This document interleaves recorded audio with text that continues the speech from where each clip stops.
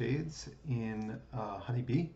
In previous assignments, we asked you to assign windows using this window to wall ratio component.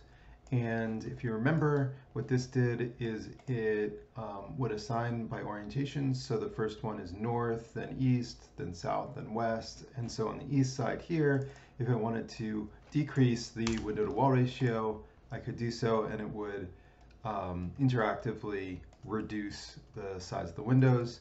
You can see on the west side, they are still larger. So this is a 30%, or this on the west is a 60% window to wall ratio, and on the right, on the east side, is 30% window to wall ratio. So that's great, and it is a handy way of quickly iterating through different design possibilities, but it doesn't give you or allow you to specifically locate any of the windows. And I wanted to show you how to do that as you refine your studio projects and start to come up with the exterior elevations and fenestration patterns and etc.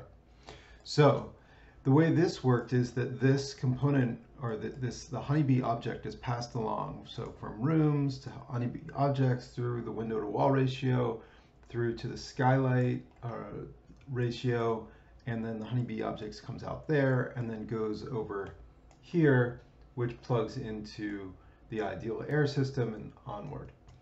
What we're going to do is to bypass both the window to wall ratio and the skylight ratio. So we're going to take it directly from this output and plug into this component, which is to add a subsurface, and then out from the HP objects there into this component here. And as we do it, notice that our facade changed because this window to wall ratio was unplugged, this guy, and now we're seeing the subsurface added to the group. That subsurface is customized, and the controlling geometry here is this geometry here that I've input. And I would strongly suggest that you make a new one of these for each orientation, just so you can keep track of them by orientation. So you can copy the group and then paste them in. I would make sure that you have new geometry though. So this geometry has been internalized. I can clear the values like that, and it's going to give me an error, of course, because now I don't have any geometry. Second I plug that in, it's going to disappear because now I have an error. But what you should know about creating new windows is that you can do pretty much anything you want, except that your window must be coplanar with the exterior wall. And the second rule is that the window cannot extend to an edge of the wall. And a third rule is that the normals from the surface must face out. So 3 rules. And to show you these, or how to deal with them, I'm going to, I am going to show you, I'm going to just bake the walls here so that I have them in my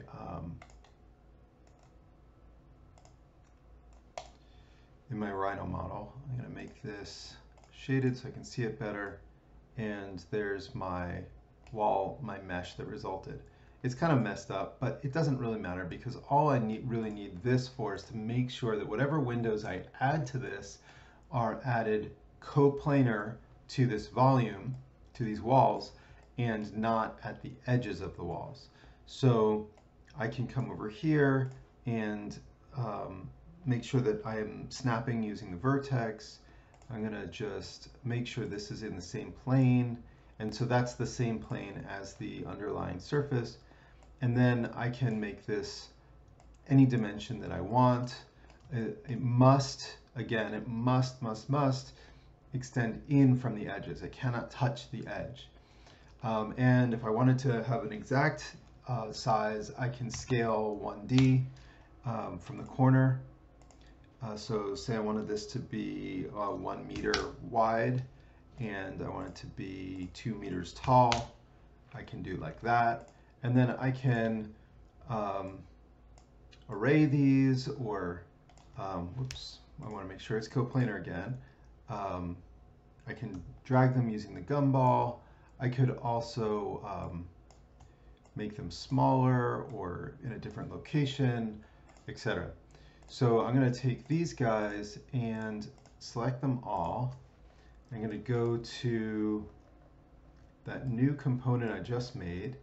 I'm going to set multiple geometries here. And now I can actually delete this geometry, and you should see I'm going to internalize this and then delete these, and you'll see that they continue to show up, and because they are now part of the Energy Plus geometry, the Honeybee geometry. And if I go back over to this attributes and visualize it, I can see that this is visualizing those as blue surfaces, which means that they're windows. I can also visualize these using this label faces and setting the subfaces to true. And now I can actually see that each one of these is assigned a unique identifier. And it's a nice handy way of keeping track of these if you ever need to. It's automatically done.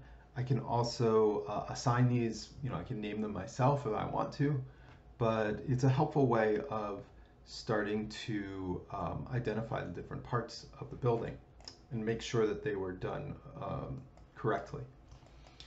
So yeah, create one of these groups for each orientation and connect it in here. You'll see I've already got two. I don't even remember now. If I connect this, where does it show up? Oh, it's on the west side. Yeah. So make your own for the west, make your own for the south, the north, the east, etc. And just copy as many as you need. Same for the roof. You can add them in the roof as well. So that's how you make custom window geometry. And when you simulate this, you should once you simulate it, this will be your new baseline. In other words, previously you did whatever the window to wall ratio was that your partner used in the last iteration to make sure that you could get the same results that they did, which you should have. But now you're going to start departing from what your partner did, because you're going to have your own geometry, window geometry, your own window to wall ratio, and so this will be a new baseline. This will be this glazing geometry number 1, and so you should probably also change this to just change the name of your run, and then hit simulate and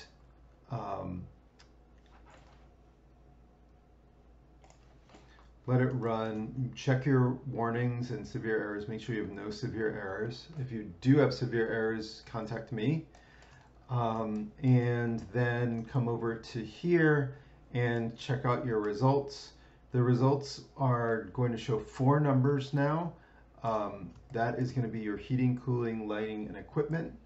And I want you to copy all of these using this copy data only to the Excel spreadsheet. The Excel spreadsheet is going to visualize just the heating and cooling, but you'll see later on in this exercise, we're going to be looking at the lighting energy as well. So I want you to keep track of that as you go.